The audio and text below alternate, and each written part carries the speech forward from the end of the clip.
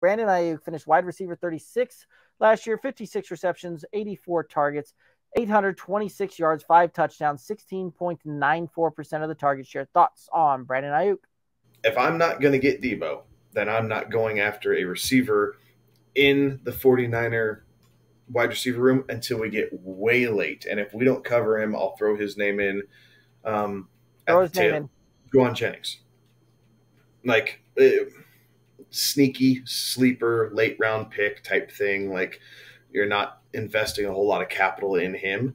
But that's the only other one. I'm not messing around with Aiyuk. I'm not messing around with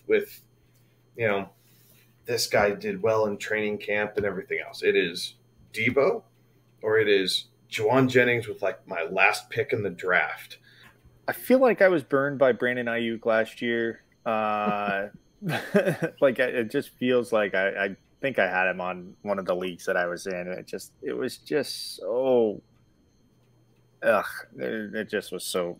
I know we try not to talk about recency or try to eliminate recency bias, but I can't help but use it here. So I am also not going to be in on Brandon Aiyuk. Wide receiver 39 coming off the board, 96 overall. So right at the end of the 8th round, beginning of the 9th round is where you would put that draft pick there. And Rashad Bateman going 1 pick before him. I'd rather have Rashad Bateman, who absolutely should be the number 1 wide receiver.